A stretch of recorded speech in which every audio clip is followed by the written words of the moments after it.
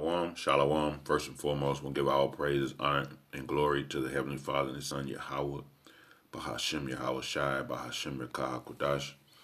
Double honors to the apostles and the elders of GMS who rule well, and peace and blessings to the hopeful elect. GMS Stop and Listen, coming with a short lesson. Just want to go over something right quick because we're coming down. We're coming down, getting close to what they call the nitty gritty. And Yahweh Shai is getting ready to turn with his angels to destroy America.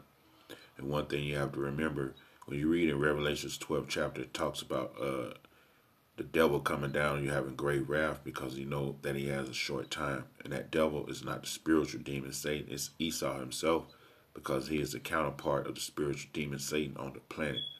All right, he's the one the earth is given into the hands of the wicked.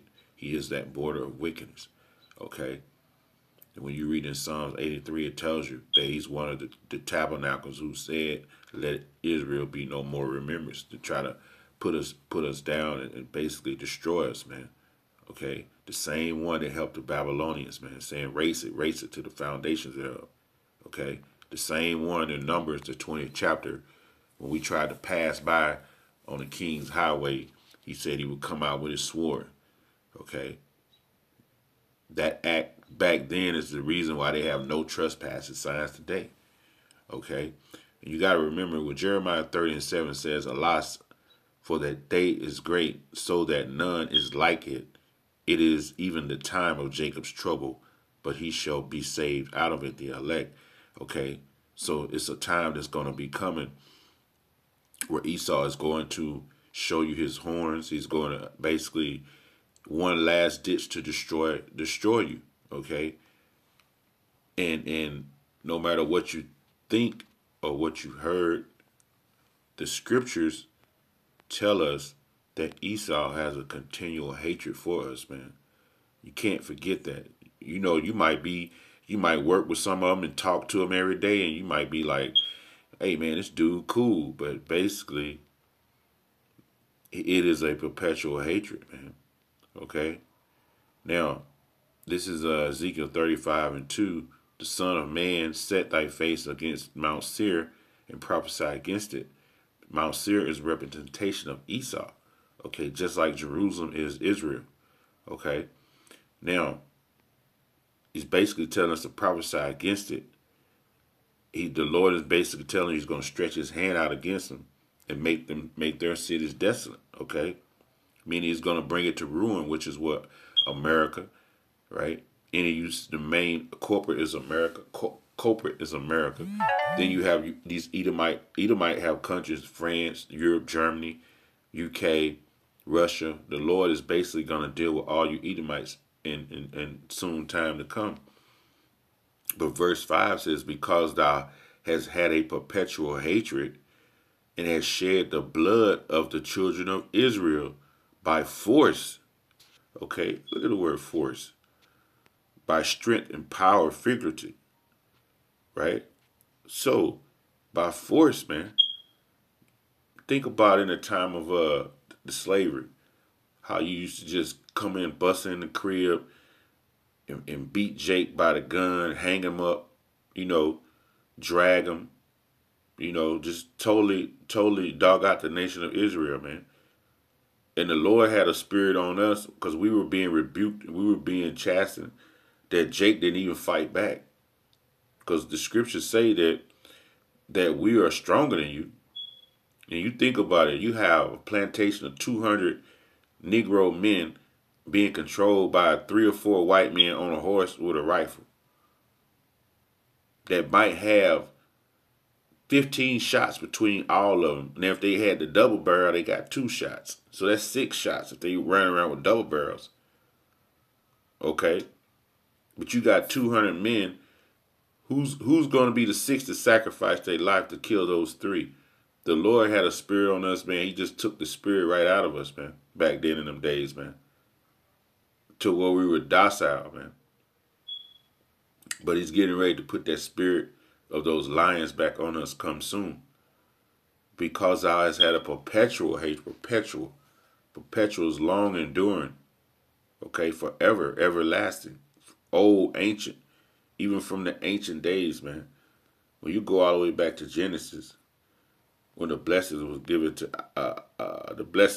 to Isaac, having being Lord over his brothers, having corn, wine, and milk, and Esau came in to get his blessing, and Isaac knew that something had went wrong, but he had already get a blessing up. So he gave Esau, he says, this was what he gave him. He says, and by the sword thou shalt live. The sword is a killing instrument, man. Sword, right? Knife, tool of cutting from its destructive effect. That's why Esau now today are creating thermonuclear missiles, man. They still have this blessing of the sword, okay? They have drones now. The capability, their sword has been enhanced, man, to the point where they don't have to go fight you hand to hand. They just push a button and get rid of you. And by thy sword shall thou live, and shall serve thy brother. And we are not in charge; we are serving them. And it shall come to pass, when thou shalt have the dominion, thou shalt break his yoke off thy neck. And Esau hated Jacob because of the blessings wherewith his father has blessed him. And Esau said in his heart, the days of mourning for my father are at hand, and I will slay my brother Jacob. Slay means to kill, to murder, to destroy, okay, to ruin. And that's what they did, man. When they came back in the Renaissance period, man, in them couple 100 years, when they put that transatlantic slave trade together and brought us over here, man, it was all trying to kill Jake. Look at this. This is from 1919, Negroes lynched by years. The crisis, okay? The crisis. I'm going to look up that word crisis right quick. Let's look up that word crisis, see what it says.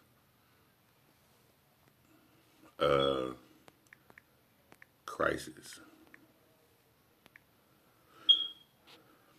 Okay. The word crisis. A difficult or dangerous situation that needs serious attention. See? A turning point for better or worse. It was for Israel, for worse. But the crisis that's finna take place when Yahushua come back is going to be for the better. It's going to be a kingdom at the end of this. But we're going to have to go through worse points to get to that better point. Okay? All right? So, now this was for the worse for the Israelites. Negroes lynched by years from 1885 to 1918. Now you got to remember, this is 2020. The ending of this is 18, so this is just 100 years. Okay? Actually, about 33 years when it started. Okay? So this ain't been too long ago. 1885, 78. Then you had 71. Okay? Then 1891 through 1895, the average was around 140 a year lynchings, man. So you think about it's 360 days in a year. Half of that is like 80? So you figure every 3 days, every 4 days, they was basically lynching somebody. So that's really showing you that it was it's 52 weeks in a year. So it was at least 2.5 lynchings. Let's say 3 lynchings a week from 1991 to like 95. It was somewhere around 3 lynchings a week. It's 52 weeks in a year.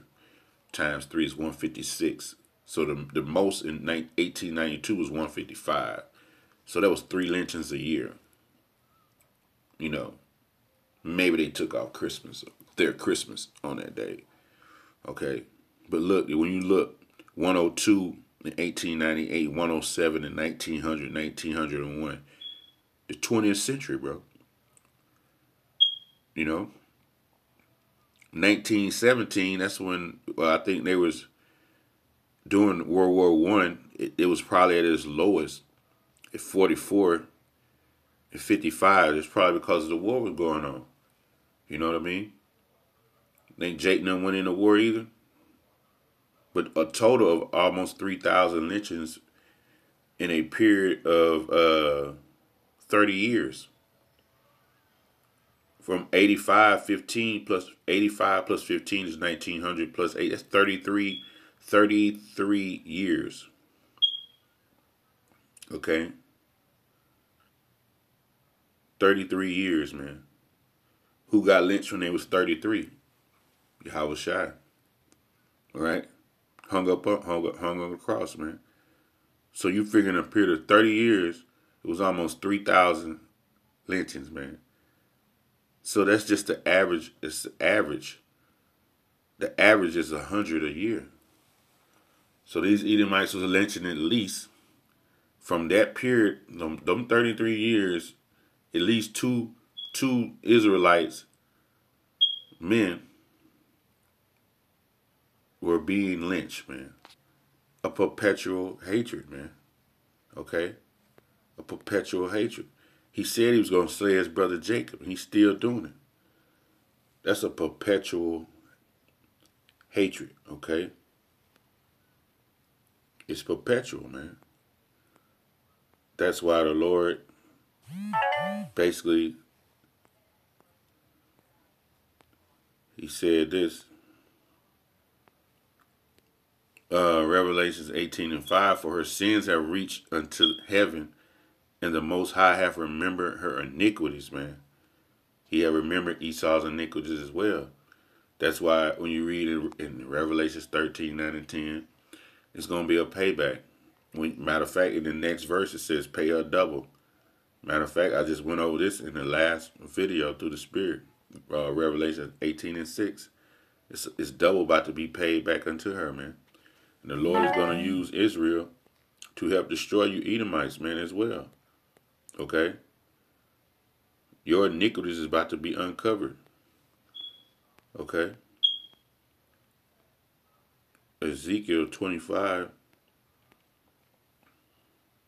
Thus saith the Lord, 12, thus saith the Lord Yahweh, because the Edom have dwelt against the house of Judah by taking vengeance, and have greatly offended and revenged himself upon them. Because, hey, you were saying when the yoke, Isaac said when you're going to take that yoke off your neck, then you say you're going to slay your brother Jacob, and you've done that. Okay? You were violent against us, man. Obadiah 1:10.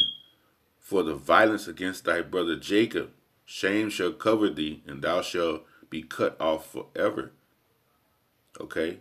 Because the Lord is going to make Judah a fire and Joseph a flame, but he going to bring you to stubble, man. It's going to be through thermonuclear destruction. Okay? Verse 13. Ezekiel 25:13. Therefore, thus saith the Lord Yahweh, I will also stretch out my hand upon Edom, and will cut off man and beast from it. And I will make it desolate from Teman, and they of Dedan shall fall by the sword. Thermonuclear destruction. Yahweh Shai coming back with the angels, destroying your cities, making them desolate and ruining them. Verse 14. I will lay my vengeance, right? My recompense, my payback upon Edom. Edom Adawam. Okay? This is who you call so-called white people. This is your nationality, Edom. Right? We didn't make you who you are. The Lord made you Edom. It ain't no such thing as Edom being done away with. You're still here. And this Bible speaks of a vengeance that's going to be brought against you. Okay? Prepare a slaughter for his children for the iniquities of their father, when you read in Isaiah the 14th chapter. And Sirach 41:7 says they're going to complain of an ungodly father. You could keep complaining, but the Lord is going to do what he's going to do, because his thoughts are higher than your thoughts in Isaiah 55:8. His ways are higher than your ways. Okay? I will lay my vengeance upon Edom, by the hand of my people Israel, and they shall do in Edom according to my anger, according to the Lord's anger, man. The anger we have, man, it can't even compare what the Lord's anger is. So brothers gonna be fierce in that day, man. You're gonna see red eyes for real. Okay? Scripture said dashing the little ones against a stone in Psalms 137, 8 or 9. And it says, according to my anger and according to my fury, fury is rage, man. They shall know my vengeance, saith the Lord Yahweh Ba'ashem Yahushai, man. And the Lord gonna put it, he gonna put it on these men to remember things like this crisis, right, from 1885 to 1918. He gonna have it on your remembrance to remember those almost 3,000 lynchings that went on in 33 years. Okay, the Lord is gonna put it on these men's spirit. Okay, and you know, certain men of the Lord are probably one of those men who probably got hung in those days. So a family member got hung. So the Lord gonna put a fury on these men. And then the day Esau, amen, like I say, your sins has reached up to heaven. And the Lord is gonna remember your iniquities. He's gonna pay you back with your house shining angels, man, and his men. Okay. Amen. A ball, man. A ball. You know, shit's hard for me to even do this video here, man. Ball. Hey, with that, all praise, honor, and glory to the Heavenly Father and the Son, Yahweh, Ba'ashem Yahushai, Ba'ashem Rakahakudash. Double honors to the apostles and the elders of GMS who rule well, man.